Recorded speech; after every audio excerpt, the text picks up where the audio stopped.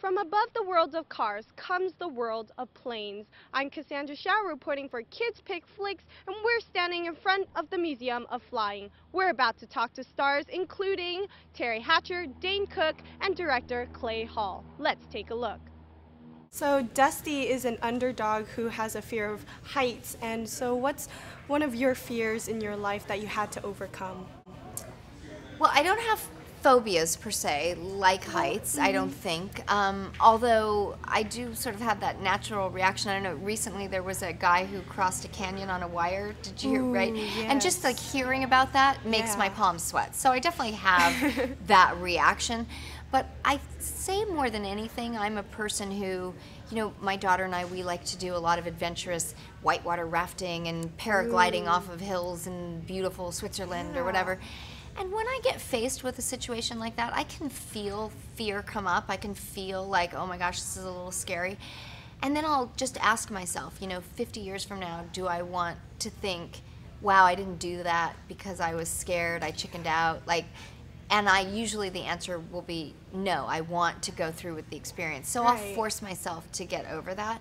But I guess that's the best example I give you. That's a good trait. I mean, everyone has their fears, especially when they're faced in that type of situation. Yeah, At the same time, it's fun but scary. Yeah, yeah. And speaking of your daughter, you know, your character Dottie, she's practical, but she's always behind Dusty, supporting him. At the same time, she's a little bit reserved and concerned for his safety. Does this apply to you as a mom?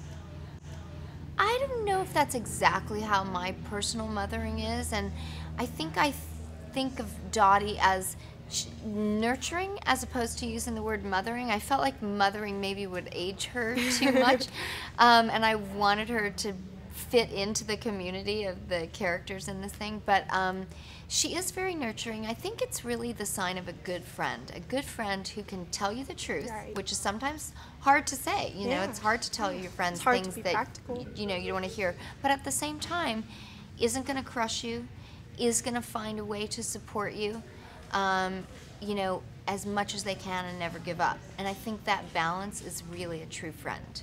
I would love to have Dottie as my friend. I think everybody deserves to have Dottie as a friend. And she could fix your car. That's right. That's right. Just call her up anytime. Dottie, can you fix my car? For free. Yeah, she's such a great friend.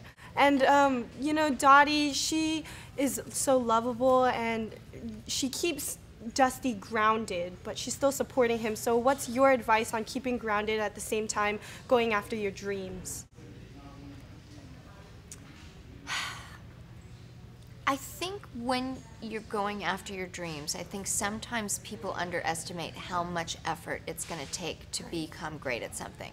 I think people give up too quickly. I think if it doesn't happen instantly, you know, with anything, you know, from playing an instrument to, you know, getting in some sort of physical shape, you know, we seem to want things very, very quickly. And so I think my advice would be to not underestimate how long you're going to have to work at something to actually become really good at it, but know that you can if you're willing to stick with it. Yeah.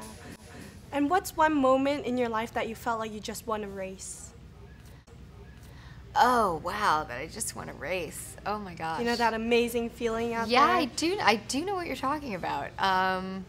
I mean, I've actually been in some races that I've never won, but I've kind of felt like I won them just because I crossed the finish line. Good job, yeah. It's the effort that counts. It is the effort that counts. So I think it is your own perspective of yourself, you know. I think every time you know, I just did, like yesterday, I just did a big run out here at Santa Monica and did all the stairs and, you know, like 6 miles.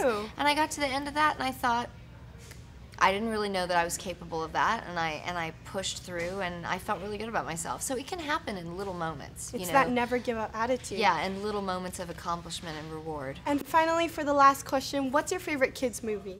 Oh my gosh, my favorite kids movie. You mean animated? I guess you mean animated.